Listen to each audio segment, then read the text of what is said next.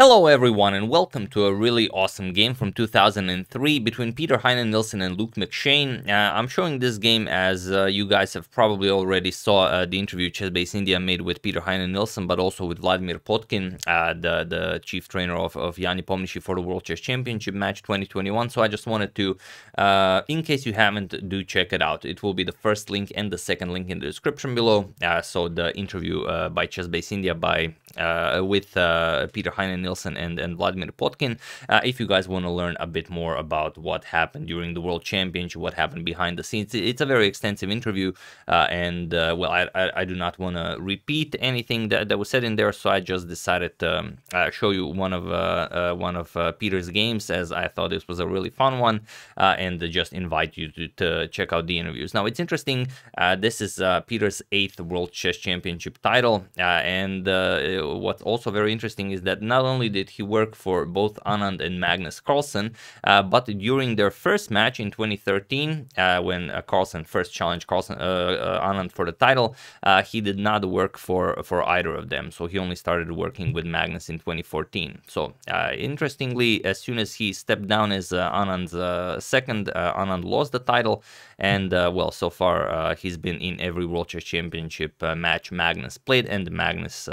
retains the title every time. So definitely something Peter has up his sleeve that is, allowing these champions to stay on top. But that being said, do check it out. It's a really awesome interview. I've watched it in its entirety, so I do recommend it. And let's check out this game. It's a very short one, but it's very enjoyable one. So Peter, with the white pieces, opens with d4. We have knight to f6. He's facing a very strong English grandmaster, Luke McShane. No doubt all of you have heard of him. We have c4, g6, and now knight to c3. We have d5, so a normal Gruenfeld defense. C captures on d5, we have knight captures, and e4 now, chasing away the knight. Of course, we have a capture on c3, captures, and now bishop to g7. Is pretty much always played here, but McShane goes for the sort of an early deviation with c5.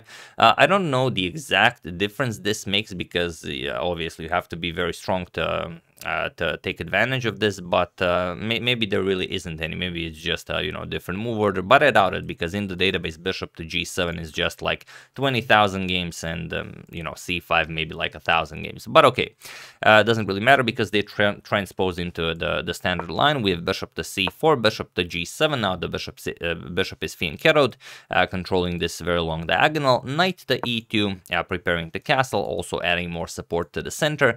Knight to c6, black also fights for the center, and now bishop to e3. So this is kind of the theme of this opening. We're fighting for that center, and now you could just castle and continue the game, but black decides to relieve some of the tension in the center. He plays c captures on d4, c captures, and now queen to a5 check. Now, what does he want with this check? Well, he's asking white, do you want to block with the queen? Do you want to play king to f1 and play some sort of a game without the early castles, or do you want to move the bishop back, which kind of forces you to waste the tempo, and also you will not be defending your d4 square as properly as you are now. So okay, bishop back to d2, attacking the queen back to d8 now with some pressure on the d4 square, and now white either goes back, but that's like saying, okay, I'm very happy with a draw here, or he advances d5, like it happened in this game. Now, what do you do here?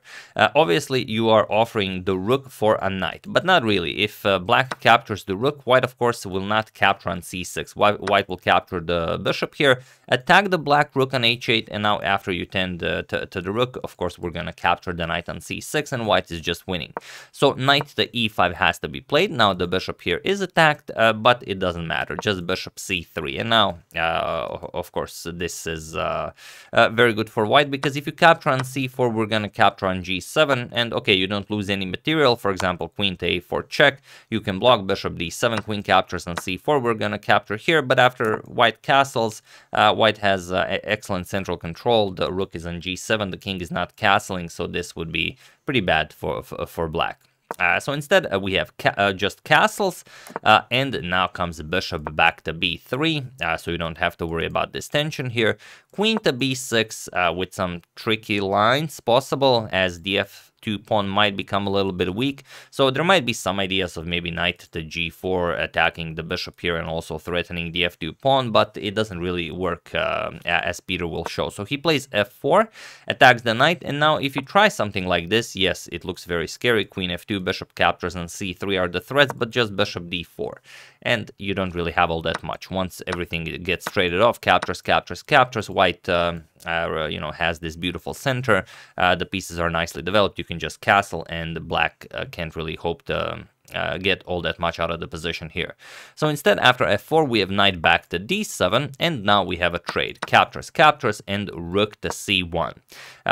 Putting the rook on this only open file on the board for the moment, and preparing some very nasty stuff, because the dark square bishops have left the board, and black really has some dark square weaknesses around his king. So you want the white queen to somehow gain control of this diagonal. So rook to d8, and now comes rook to c4. We move the rook, and now we prepare to bring the queen over to this diagonal. e5 now, and here just queen to a1, not allowing the capture. Now the pawn cannot move. And interestingly, Luke McShane had this position after this game some 3 months against another player, Jonathan Parker, in the European Cup, and there he played rook to e8. But here in the game against Nielsen, he played f6. He not only defends the e5 pawn, but he's now also preparing e captures on f4, because now the pawn can capture. But there is one thing that makes this move a bit of a problem. Not just they often say that f6 isn't the best move in most positions, but for this position it is true, because now we have queen to c3. And by playing f6, you of course weaken the 7th rank, and now rook to c7. It's not a very pleasant move to have to face. So here e captures on f4. Black continues with his plan. Knight captures on f4, and now knight to e5, attacking the rook on c4. Rook to c7 check. Of course, this was our plan all along. And now king to h8. And now this video will have 2 very nice pause the video moments. So this is the first one. Feel free to pause the video and try to find the only winning move for white here. It's not an easy one to spot, so while I give you a couple of seconds. So for those of you who were able to do it, congratulations on spotting this, because it's you really have to see deep into the position to spot such a move. And for those of you who just want to enjoy the show, the move is rook to f1. That's the good stuff. As you see, the rook is cutting off the king from the 7th rank. So it's, for the moment, the king cannot help out with the defense of the f6 pawn. And the f6 pawn is pretty much the only thing that keeps black alive in this position, because with the rook controlling the 7th rank, the queen controlling this diagonal, if we remove the f6 pawn, it just all falls apart.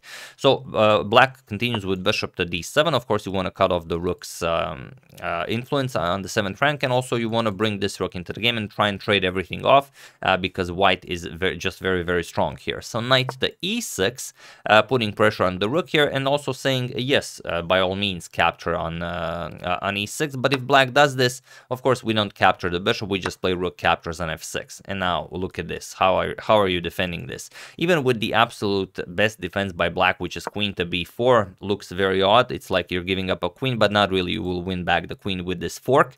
But even with this, for example, knight to d3 check, king e2, knight captures on b4. After white gets this beautiful pass pawn, it's just game over. There's no defending this. This rook coming to f7, we're just gonna harass the king along the 7th rank, and then, you are not escaping this attack. So this is out of the question. So instead, rook d to c8 was played, getting the rook out of harm's way, attacking the rook on c7, but now comes rook captures on f6. And now white achieved everything white hoped for when he played rook to f1. He eliminated the f6 pawn, and there's no good defense against, the queen just controlling this diagonal. So here we have rook captures on c7, attacking the queen, but this will simply not be enough. So feel free to pause the video and again find the only winning move in the position while I give you a couple of seconds. So for those of you who were able to do it, congratulations on not doing anything weird like recapturing on c7. Even though this is fine for you to draw the game, it's not enough for you to win the game. And for those of you who found the winning idea, that is rook to f8 check. Congratulations, this is the absolute best. This is a forced mate in 4. And it's interesting how both pause the video moments were with the rook, just rook to f1, then rook to f8, but you know, it happens. So there is no move black can play here. It's only rook captures on f8. This is the only possible move as the g7 square is covered by the knight. So rook captures, and here queen captures on e5 was played, and it was in this position on move 27 that Luke McShane resigned the game, as there is nothing more to be done here. You could start giving up some material, but basically it's just king g8, queen g7 checkmate, and that's it. So there you go, a wonderful game by Peter Heine Nielsen, the head coach of the Magnus Carlsen World Chess Championship team. Also, as Magnus puts it, the only adult in the room. You can see that he's not only a great coach, he also prepares very, very well for the games and can create a masterpiece such as this one. So hope you enjoyed the game, and also you know, do check it out. Do check out both of the interviews if you have the time. It will be a time well spent. So yeah, that's the game. Hope you guys enjoyed it. I would like to thank Begum Farida, Gordon T. Wright, Andy Chamberlain, Alan Drapkin, and Jack Obeid for your contribution to my channel. Thank you a lot. I really appreciate it. As usual, you can check 2 of my previous videos here. Thank you all for watching, and I will see you soon, continuing to check up on your wonderful suggestions and everything else that happens in the chess world. Thank you all. I will see you soon, and have an excellent rest of your day.